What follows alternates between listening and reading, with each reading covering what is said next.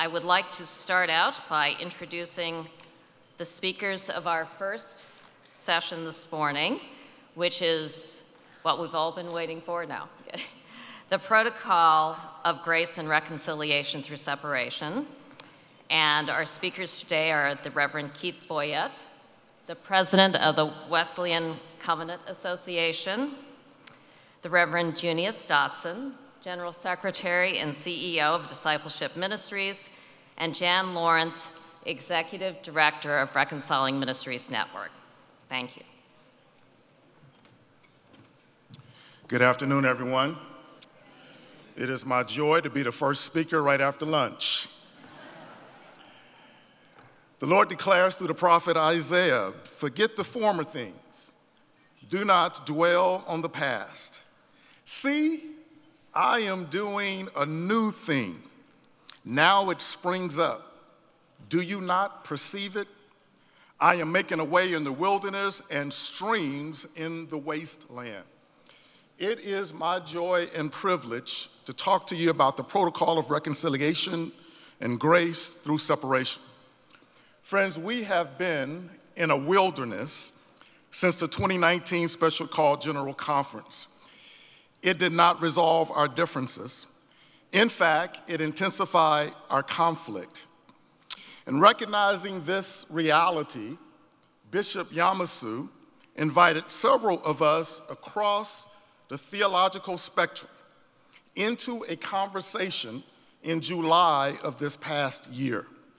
The goal of the conversation was to find consensus on a future that would not do further harm to the whole church. Now, I have to say to you that we agreed on almost nothing in our first meeting, but we did agree that we were at an impasse. We agreed that this impasse was paralyzing mission and ministry across our connection. We agreed that it threatened forward movement toward vitality and a sustained effort of intentionally reaching new people for Jesus.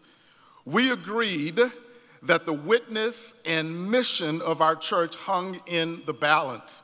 We agreed that separation was inevitable. The uniqueness of this conversation was that it was broad, it was diverse, it was initiated by Central Conference leaders, and of course, this conversation morphed into a conversation that was mediated by the world-renowned Ken Feinberg. Ken Feinberg's presence spoke to the urgent historical significance of our time together. Feinberg, who brokered the 9/11 Victims' Compensation Funds, the BP Deepwater Horizon disaster settlements, two of the worst disasters of the past 50 years. In any mediation, one of the foundational understandings is that no one side gets everything they want. The goal in our talks was not to create winners and losers. The goal was to get to yes. So then all sides must be willing to give and take in order to get to yes, even in the midst of deep disagreements. So this protocol is a result of an amazing collaboration between people who didn't agree on a whole lot of things, but share a deep love for the church and its mission. And so I stand before you today to say, I'm hopeful. I feel hope for the first time in a long time, because I believe the protocol finally gives us a path to turn our focus away from more legislation and more legislation and more legislation and possible litigation back to liturgy. Yes, God is doing a new thing.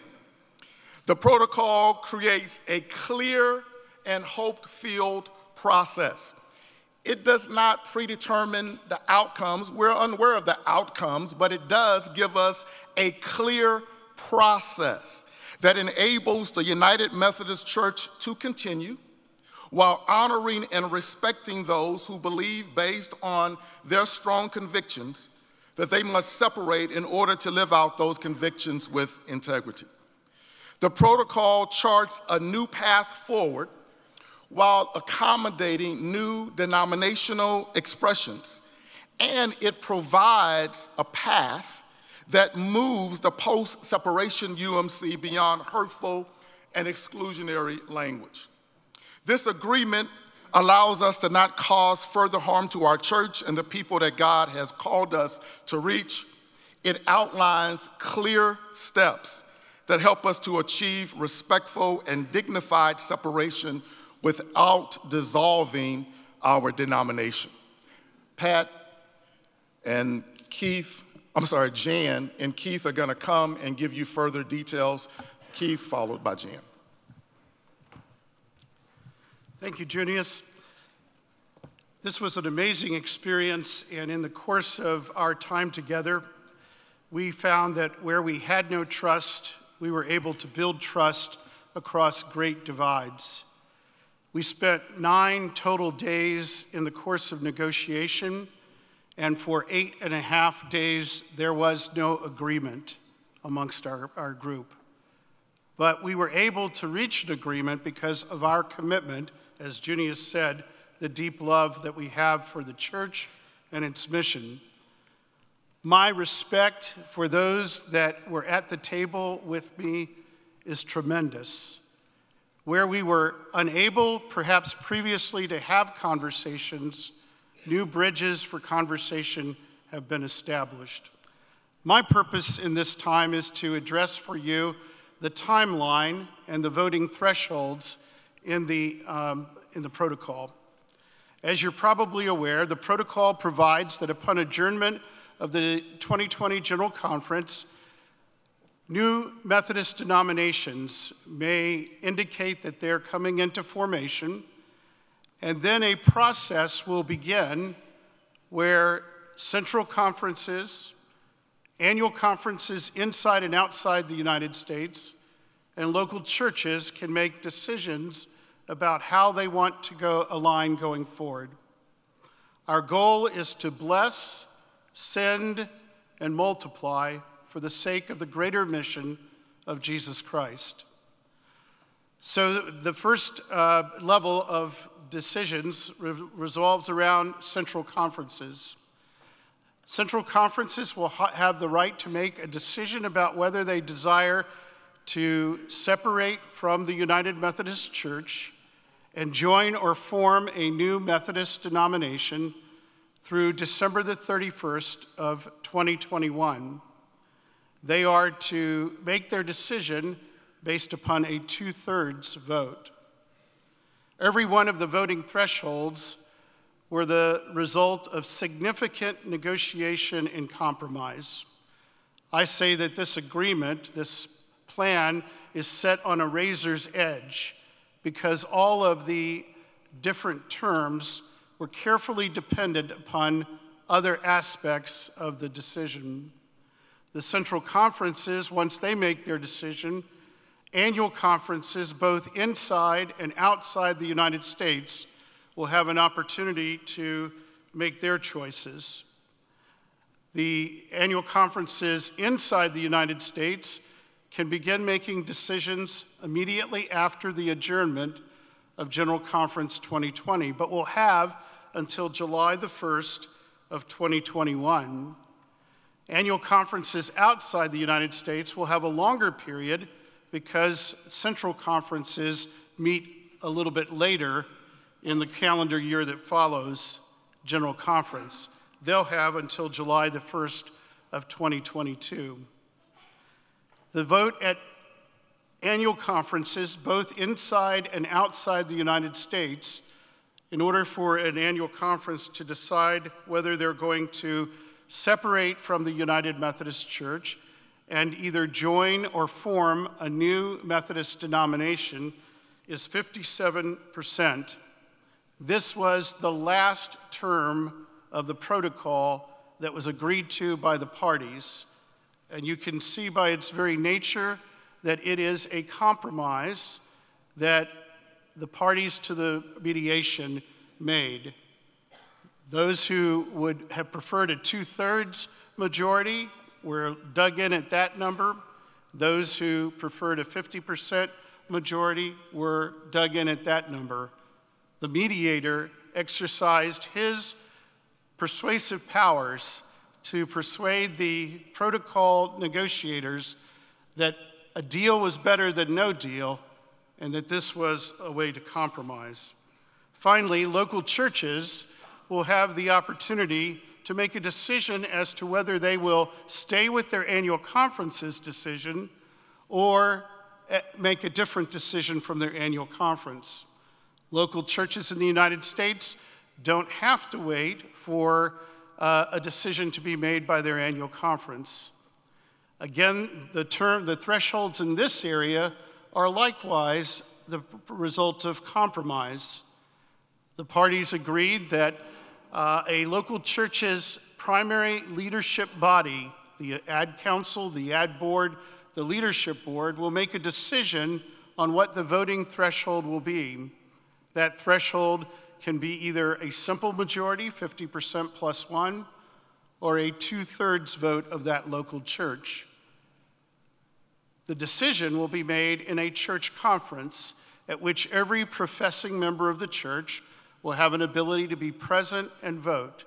And whatever the threshold is that the local church's leadership body has chosen will be the threshold that will exist for that church to decide whether they make a different decision than their annual conference makes, whether they're going to separate from the United Methodist Church to join or form a new Methodist denomination. Local churches have until December the 31st of 2024 to make that decision.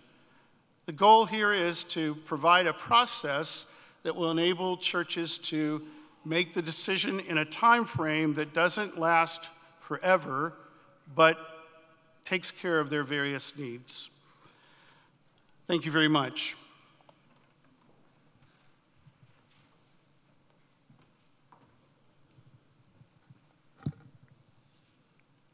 Good afternoon. First, I want to say greetings from Reconciling Ministries Network. I'm Jan Lawrence. I'm the executive director. My pronouns are she, her, hers. And I want to say a special word of welcome to those who are here, who are my lesbian, gay, bisexual, transgender, and queer siblings. These spaces can be difficult places to be in, and I appreciate your being here. I'm going to talk about two parts of our agreement.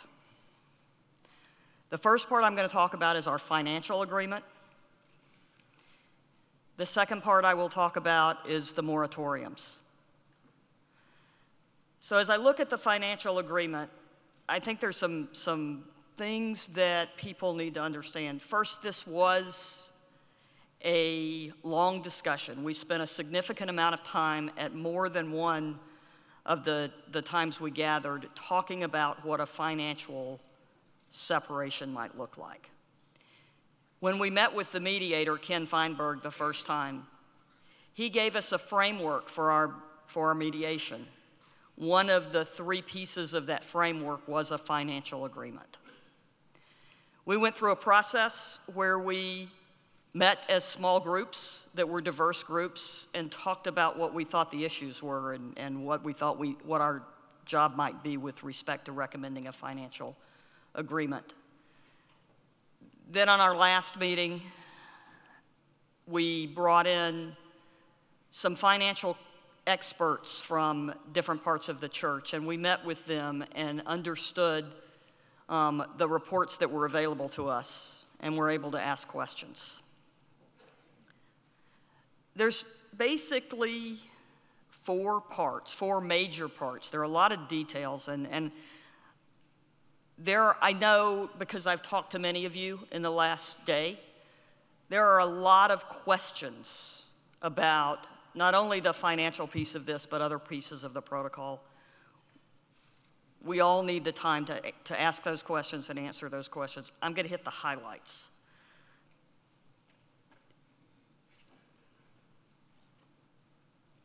What we did is a few things. One is we agreed that the boards and agencies would remain intact.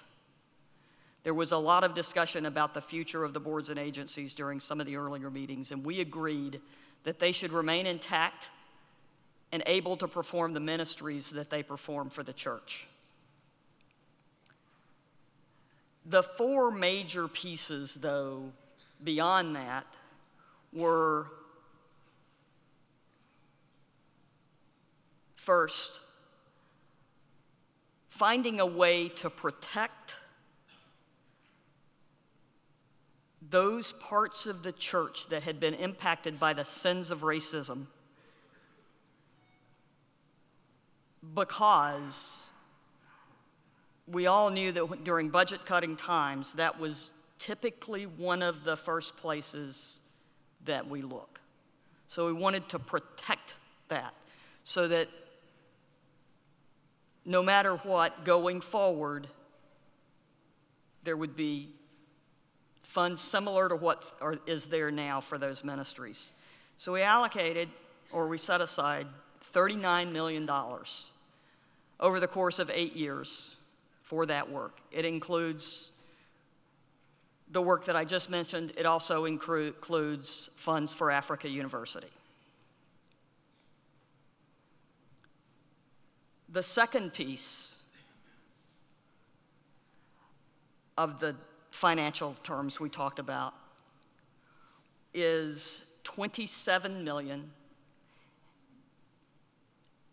allocated for new denominations that might form pursuant to the protocol.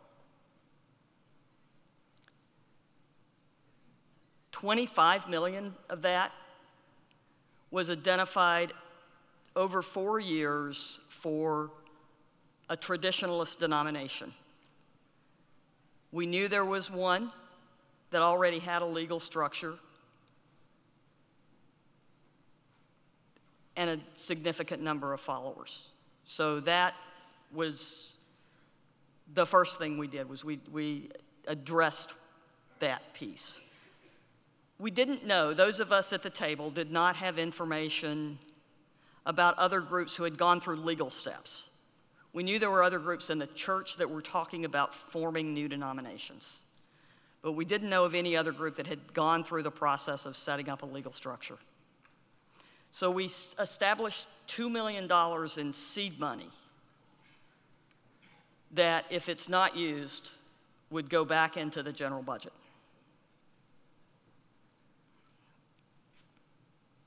And so, like I said, I have a lot to cover and not really a long time to talk about it.